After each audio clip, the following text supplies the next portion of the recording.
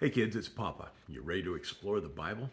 All right. Hey, take your Bibles and turn with me back to Revelation chapter 12. Revelation chapter 12. Now, last time we talked about the woman in verses 1 and 2 and verses 5 and 6. We're getting into some exciting times here because it's an interesting explanation that we see in verse 3. Take a look at it. We've just talked about the woman in verses 1 and 2. In verse 3 it says, "And there appeared another wonder in heaven, and behold, a great red dragon, having 7 heads and 7 horns and 7 crowns upon his heads. And his tail drew the third part of the stars of heaven and did cast them to the earth. And the dragon stood before the woman, which was ready to be delivered, for to devour her child as soon as it was born." Okay? And this is a real nasty dragon. Yeah. Well, obviously, because, we could debate as to who this is, but God in his grace has told us exactly who the dragon is. Take a look at verse 9. "And the great dragon was cast out, that old serpent called the devil and Satan, which deceiveth the whole world. He was cast into the earth, and his angels were cast out with him." Now, some things we need to talk about. First of all, this happened, being cast out. This happened before the earth was, when the earth was created. And remember, Satan lifted himself up in pride and said, "I will be this, and I will be this, and I will be this, and I will be like the Most High."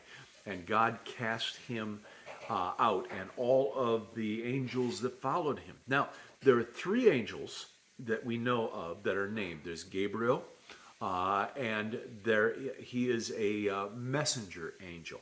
And there is Gabriel, and he is a military angel.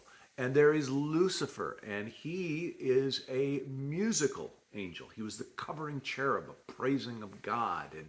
And he was the one that became Satan. And he was cast out, and the Bible tells us elsewhere that he took a lot of his angels with him. And it's interesting here, it talks about how he swept 1/3 of the stars. We're led to believe that each of the 3 named angels had 1/3 of the heavenly host with them. And so apparently Lucifer took his angels with him to earth.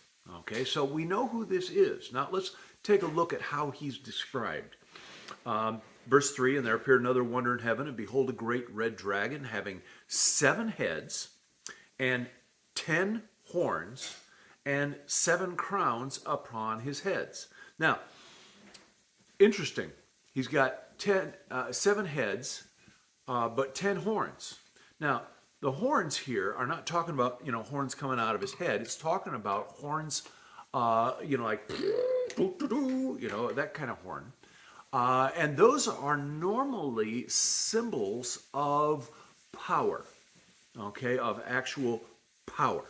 Crowns are a symbol of authority, okay? And so he was given the authority over the earth by Adam. Remember when Adam was given dominion of the earth, okay, authority over the earth, and then he fell, and he ended up giving that then to Satan. So, a lot of things to think about.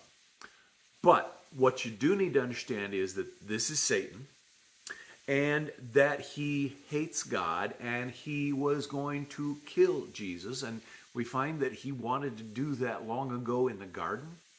He tried to do that at the trials, and then he ended up actually killing Jesus at the crucifixion.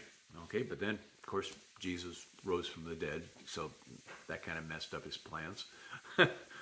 But what an amazing thing here. We find that the past and the future are coming together in these prophecies. And so we're going to see how it builds on this a little bit in the future. So what have we learned? Well, we've learned that the dragon is Satan.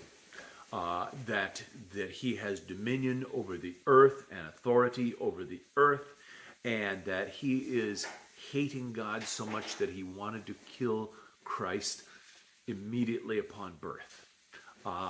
It's interesting that Herod tried to kill Jesus right after Jesus was born. So a lot of these things are coming together. And we're going to see how that this goes from the far past when Satan fell to the past when Jesus was born to the future during the millennium, the tribulation, and then the millennium. So a lot of things coming together here. Kind of neat, huh? All right. Hey, love you guys. See you later. Bye.